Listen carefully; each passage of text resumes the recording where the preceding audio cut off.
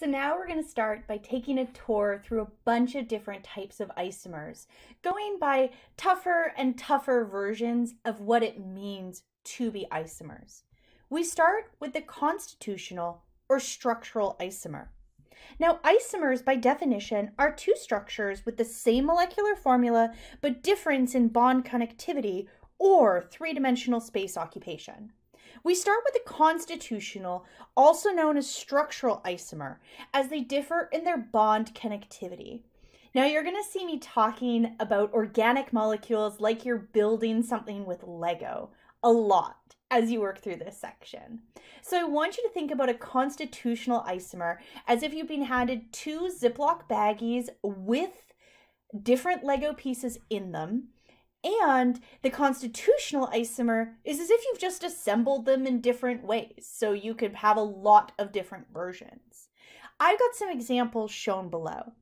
Now you'll notice here that we can have versions with just hydrocarbons, with C6H14 being shown a variety of ways. What changes here really is branching. And as you'll remember from our section on intermolecular forces, branching can affect things like melting point and boiling point.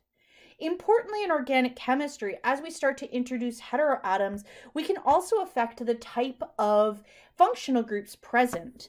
Here we have a ketone, here we have an aldehyde, and here we have an ether. All of these have the same molecular formula. All of them contain a single oxygen atom, and yet they are all different functional groups. And this is entirely because of constitutional or structural isomerism. Now there's one last important connection with constitutional isomers to spectroscopy called the hydrogen deficiency index. Let's take a look.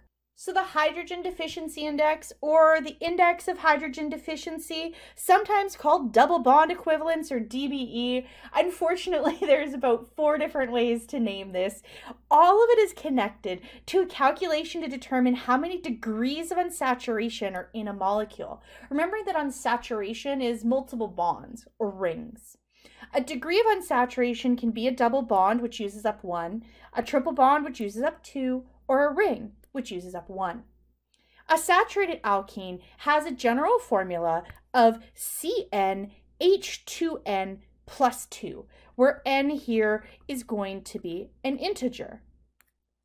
If this is not the molecular formula, that's going to mean that we have an element of unsaturation. Now the good news is it's a pretty quick calculation in order to work this out.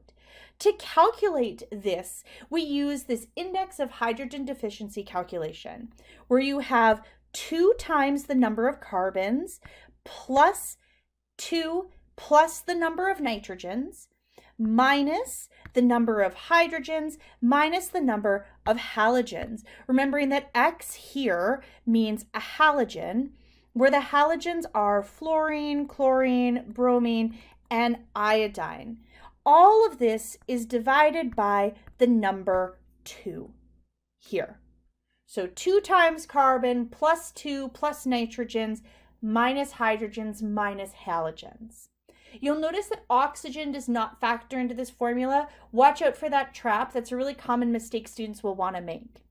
When you're drawing a molecule then, you want to be able to assess the index of hydrogen deficiency to determine what degrees of unsaturation you have. Should you be incorporating a double bond or a ring? Should you be thinking about triple bonds? And then you want to draw all the possible chain lengths and look at branching sites.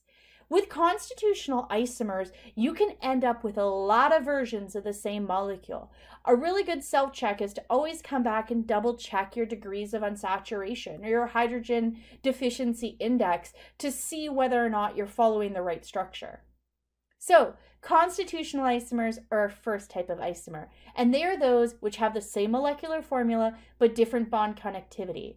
We also introduced the concept of the hydrogen deficiency index and the calculation for it.